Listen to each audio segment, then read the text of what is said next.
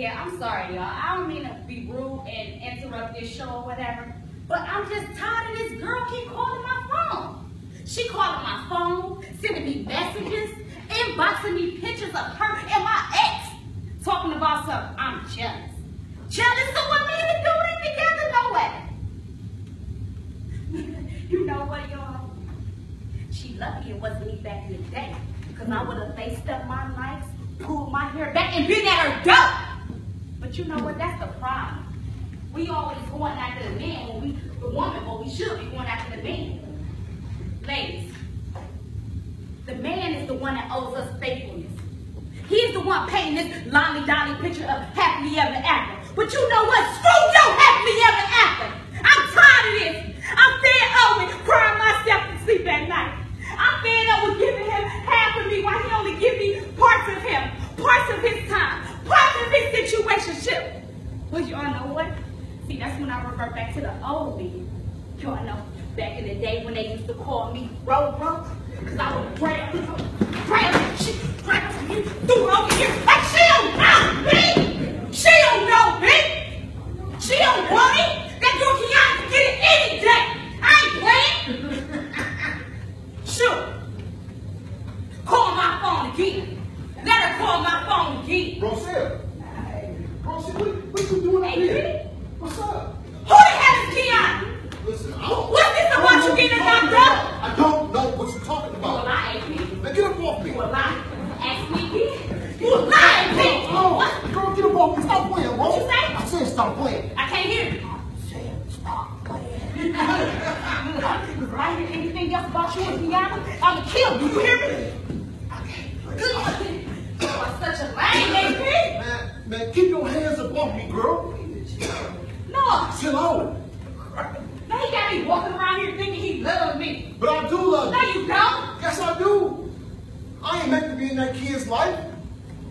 I already told her girl to drop my number. I don't plan on being in that kid's life. I told you, it's me and you, girl. Please forgive me.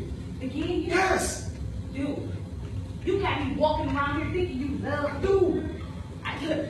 I should have known it was something when you went out and got a job. Well. This nigga ain't had a job since I met him. I'm sorry. I don't plan on being in that baby's life. It's just me and you, girl. Ride or die. Good. If I find out you out here trying to play Captain Save-A-Hoe, we done. But I will study up on this. Man. I guess you can say I'm caught up. Wrapped in my tied up, sold out to society's perceptions of new age unholy matrimony. Maximize my flesh or my Holy Spirit without what was left of me. Me. Just a controlled vessel. Stored up with the complicated testimonies that allows me to creep up in your room with minimal attempts to make you more than a piece of a one-night stand. I left you standing there, waiting for me, when I ignored my mother's instructions to become more than just a destruction of the vows that went on to glory. But you make it easy. Glorifying the no need for a title while you really crave to belong. So you go along with whatever or whomever provides you a few lines from your favorite love song. I got my eyes on you. You're everything that I see. I want your high love and emotion endlessly. Just can't get over you. You left your mark on me. I want your high love and emotion endlessly. How long will mockers light a mockery and fools hate knowledge? I stopped listening to the instructions of Proverbs when it became easier to act out. I approached you as a man, but your thirst to be loved too fast made it easy for me to treat like the quick kick that you comment on social media about. Same naked photos you hashtag whores, I have some of you stored. And just because your privacy settings were set to high doesn't mean that you are not the same freaked out Christian with secret acted out fantasies that your love life can't hide. You got so addicted to being disrespected that it became a part of human nature for us men no longer have to date you to mate you. But far beyond these scars of infidelity, and far beyond the alarming sounds of morals being buried 6 feet under represents the real truth that in the beginning, my rib was exposed to create me a helper, my soulmate, my queen, to my kingdom, which remains powerless without the touch of my woman. Not seeking some hourglass perfected figure or the one who offers me everything on my ring on her finger. I crave a woman fragrant simply for me and not for her, as I crave her like a delicacy. A perfectly framed picture of God's love for me, capable of unraveling this mess that was buried in me, spending my nights in sheets that don't belong to me. Deep beyond far what it seems, I crave a woman to kidnap me from my sins, that has me burning from within. Tired of screwing up my soul with random women that I never want to see again. But I guess I'll make new friends to the end. And I try to wait for you to wait, for you to realize your Proverbs' worth, and make me fight for you again.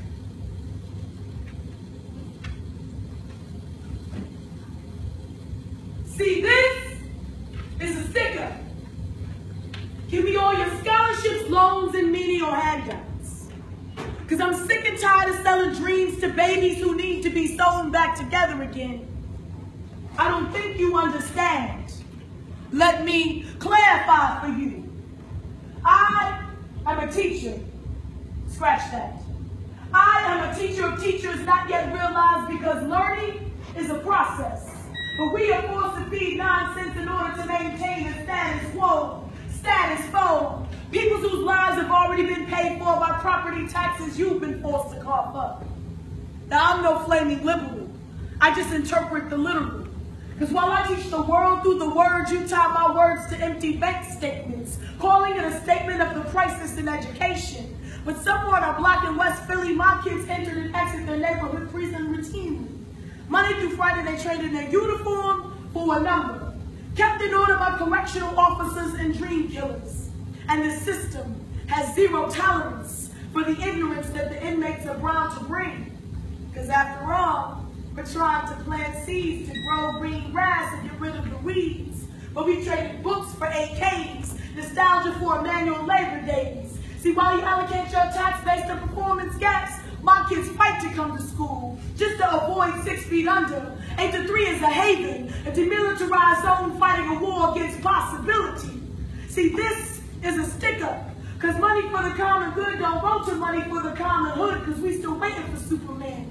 But I've got super fans cheering me on every day at 10:33. See, my kids know the difference between a hero and a hypocrite and will stop at nothing to distinguish between the two. And I want every dream they've ever dripped, every penny they've ever spent, every note, tear, passion they've tried to defend to be worth that fight.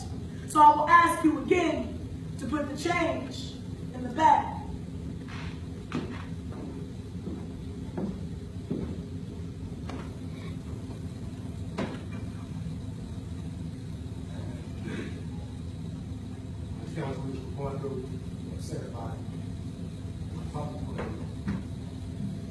What if I told you I wanted to be your king? Would you be my queen? What if I told you I wanted to get down on one knee? Would you accept the ring? What if I told you you were the one for me? Would you believe in me? What if I told you that my heart has to give you the key? Would you give your heart to me? If I told you that I love you, would you think my love is real? If I told you I want you to be in my arms forever, how would that make you feel? If I told you let's travel the world, would you be willing to go? Or if I told you one of my biggest secrets, would you keep going to go?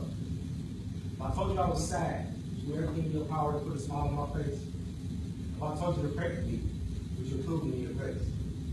If I told you to treat me like the last dollar, would you pocket me or give me away? If I told you I was going bankrupt, would you divorce me or would you stay? If I told you that I was at my lowest downfall, would you keep me from being alone? If I told you I needed a transplant, would you be my donor? If I told you that every step I take in life is like climbing a mountain, would you take those long hard steps beside me, give me the push I need to make to the top? Are you willing to remain by my side through my journey of life to the day I lay out in the market? If I told y'all I had a gun in my pocket right now, would you believe me? I mean, really believe me. Despite how nice my clothes look, or how pretty you think I am, because I don't give a damn about my life. And why the hell should I? Because you clearly ain't give a damn about it. did was sit in front of that dirty ass window with them same fingerprints from 3 Christmases ago. And that same dirty ass roll stained with your miserable ass tears. And I tried to make you smile. I did. I used to bring you home things I colored, straight home A's on every report card. But you never smiled. I even tried cleaning the fingerprints off the window one day. You started hollering and screaming like your fingerprints was gonna bring him back. Hold up. You still waiting on him to come back? Because it's like, when he left, you left the pieces for me to clean up. It's like, he left, and you stopped loving me like it was my fault. Like we both ain't watched him leave out that window. You remember I used to play with my Barbies in front of that window? And Daddy would come home and bring me a piece of that bazooka bubble gum? He used to always say, baby girl, ain't nothing in life free unless it's coming from me. How was this princess? You remember that, Mama? He used to make us so happy. Maybe that's why you ain't care about his bad habits, huh? Because you used to scream the same way Miss Kathy did every time she used to come over and ask for a cup of sugar. You remember how the fingerprints got there? Because I do. It was 11:47 p.m. Christmas night. You said you had to go to Grandma's house, and Daddy wasn't feeling well. So I needed to stay home and take care of him. I was 10, had to do it. Not a second after you left, Miss Kathy came ringing the doorbell with her same old question. Y'all got some sugar? I lied like no. She brushed past me, perfume smelling up the living room. Daddy called down the steps. Kathy, is that you? Yeah, it's me. I watched her tiptoe up them steps in that black trench leather coat and them black high heels. Daddy came down the steps, gave me a piece of that bazooka bubble gum, went to the kitchen, came back out with 1 bottle of wine and 2 glasses. He told me to wait and look out that window, and if you came to call his name. I wanted to be a big girl, so I did it. I sat and I waited. I stared and I waited, and I just tried to block out Miss Kathy screaming my daddy's name as he fucked her. And that's when I knew he wasn't giving her no sugar. Somewhere in there, I must have fell asleep. Because I remember waking up from you slamming the door. And it was too late to call Daddy's name, so I just acted like I was asleep. And you came over and put a cover on me. And I watched you tiptoe up the steps. And then it got quiet. Robert! And Miss Kathy yelled your name, and Daddy yelled your name, and then you fell down the steps with your hands around Miss Kathy's neck. And Mama, no! Stop! You gonna hurt her! And Daddy was on you, and the neighbors must have heard, because I saw the sirens through that window, and they came in and they told Daddy to stop, and he wouldn't. Boom! My daddy lay in front of the window, dead, in front of my window. And I'm sorry, Mama. I'm sorry I didn't tell you. And I know it's my fault, Mama. No. And I know I hurt you, Mama, and I can't bring Daddy back, Mama. I can't. But Mama, I'm still here, Mama. I'm still here. And we can just both sit in front of this window and wait for Daddy to come back.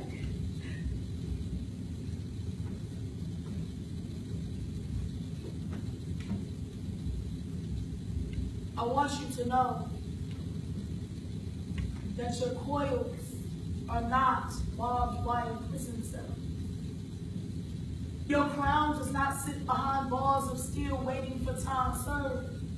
Your coils, baby girl, should live like Jacob Lawrence's masterpiece. Because your coils are your crown, your pride, your legacy, reflecting the light of a watered-down, romanticized history. Your coils are the truth we would like to tell. Your kinks shield those souls who are afraid of the process, So they process their head in hopes that their minds can process their identities, like hopes that broken locks will heal broken blocks with simple multiplication. But we've all got skeletons in the closet, and we are running from them hide-and-seek style like child's play. But our roots rage war on our scouts, begging us to compromise on our half-lives. Just don't let them gun down our follicles like genocide, baby girl. You've got to know the value of owning who you are, because your essence cannot be caged. Our coils are our master plan. Our escape route from jailed-down existence. Our resistance to identity wipe out. Colorblind eye for an eye, gouge out your twists. Wrap miles around you, can't ignore this. Around a tainted blood-colored fantasy. Because your hair is passed down centuries of beautiful. Characterized by a mixture destined only for you. Don't let them take your crown. Make you bow down to straighten narrative disguised as neat and manageable. We've been manageable for over 400 years, and frankly, I'm tired of being society's neatly folded secret. Your name is the punctuation on their statistic. Your follicles pose problems for their piecemeal handouts of equality. There ain't peace without a piece of pie at the table. Don't let them offer you a meal and leave without being fed and saying thank you for your company. Your coils allow progress to make room for other dinner guests we must humbly accept and bring 100% of ourselves, because baby girl royalty must demand manners. But you must first see the queen when you look in the mirror.